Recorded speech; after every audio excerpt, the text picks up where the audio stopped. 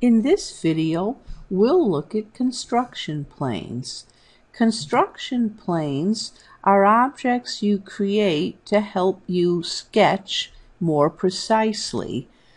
For example, the offset plane.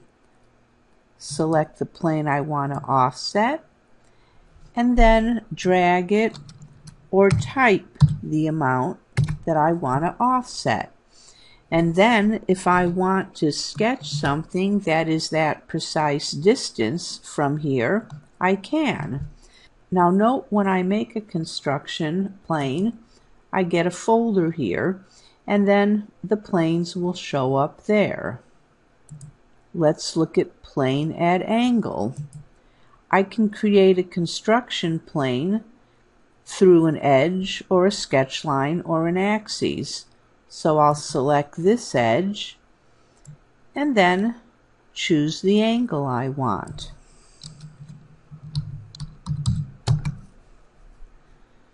Now I can sketch on this at that precise angle.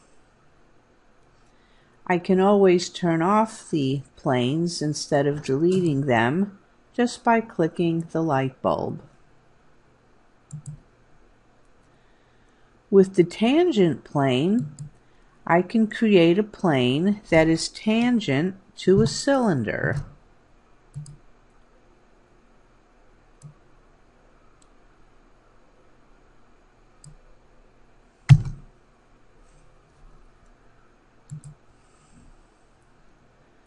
I can create a midplane by selecting the two planes that I want the construction plane to be in between. And there it is. If I want to edit any of these planes, I need to select them, right-click, and then choose Edit Feature. Then I can edit it, but know that I can only edit its original feature, meaning that if this is a tangent to a cylinder plane, that's the only thing I can do with it. I can't turn it into an angled plane. I can go back to this angled plane, Edit Feature, and I can change the angle, but I can't do anything else with it. For example, I can't make it tangent to a cylinder. There are a lot of options for creating axes at different locations.